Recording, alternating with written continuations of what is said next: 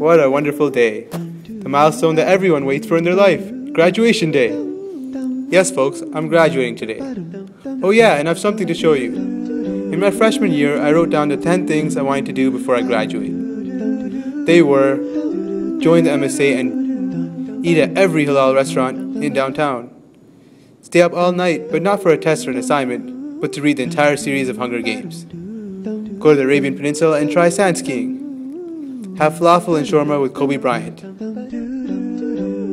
And get a job offer for an engineering firm full-time. Oh yeah, and get married, the only unchecked one.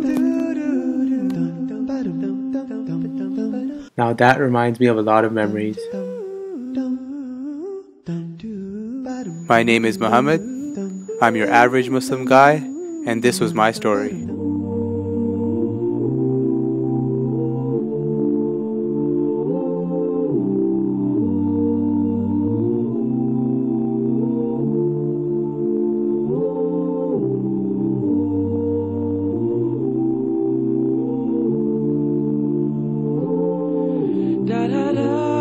It couldn't really end like this, could it? Not after what I've just been through. We're gonna get through this, right? We're gonna be together forever, right? Started to think otherwise.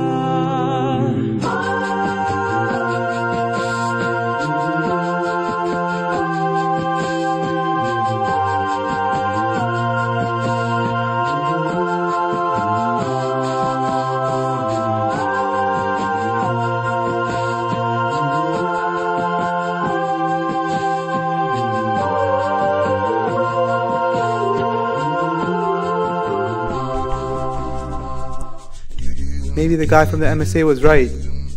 Maybe there was no Layla for this Majnun. Maybe no Aisha for this Muhammad. Maybe there's no such thing as halal love. Just when I thought to resign myself to the ownership of 100 cats and give myself the nickname Abu Huraira, I saw her.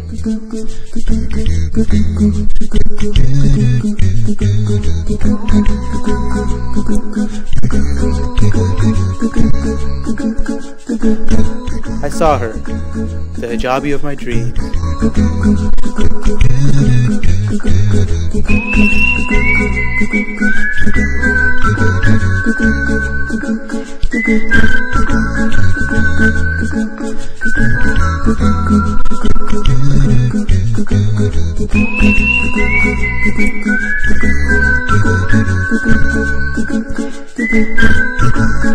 I had to think fast.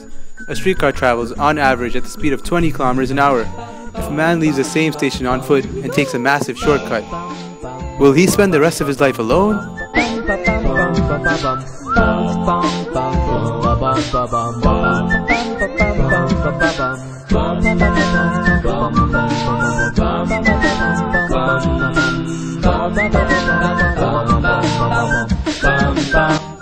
I was incredibly out of shape for such a marathon, but every quadricep of my body told me I couldn't let this one go.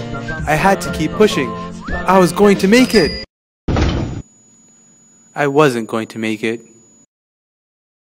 Oh wait, who is this? Wait a minute, is this the guy from the MSA?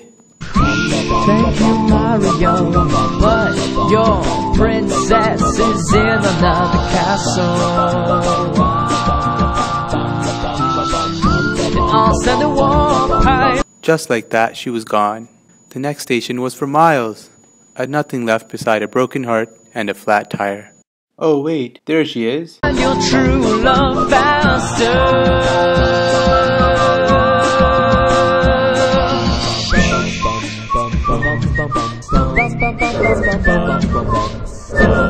Just when I was about to ask for her Wally's number, her brother came.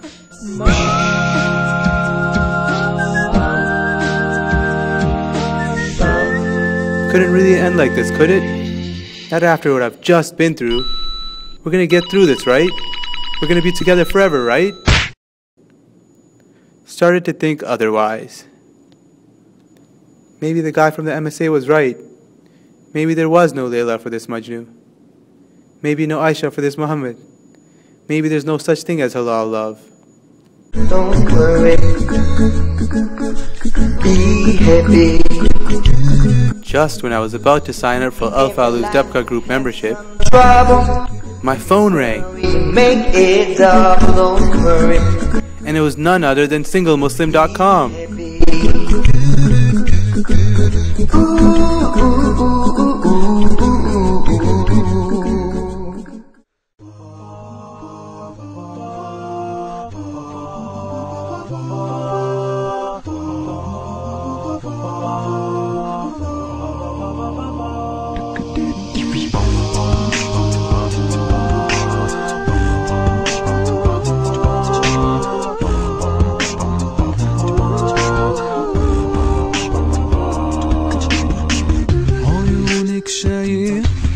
وحاسس ان انا عارفها سنيني براحتي اوصفها مكسوفة ليه كأنك معايا بقالك عمري ويايا بنفس الصورة جوايا من قد ايه سنين شايفك في احلامي بنادي عليكي ضميني ليالي كنت مش عايش ومستنيكي تحايلي وحشتيني وحشتيني. It couldn't really end like this, could it? Not after what I've just been through. We're gonna get through this, right? We're gonna be together forever, right? Started to think otherwise. Maybe the guy from the MSA was right. Maybe there was no Layla for this Majnu. Maybe no Aisha for this Muhammad. Maybe there's no such thing as halal love. Just when I was about to update my Twitter status, forever alone, I saw a tweet that was going to change my life. A woman's heart should be so lost in the love of Allah that a man would need to seek Allah subhanahu wa ta'ala in order to find her. Maybe that's where I went wrong. And then I realized the one thing I was missing was my full trust and reliance in Allah subhanahu wa ta'ala. Allahumma aftah li abwab rahmatik. O Allah, open for me the doors of your mercy.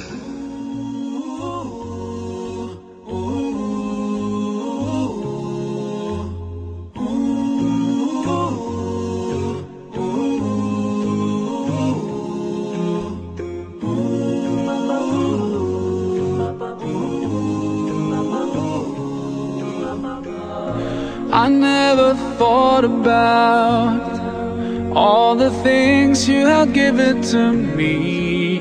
I never thanked you once.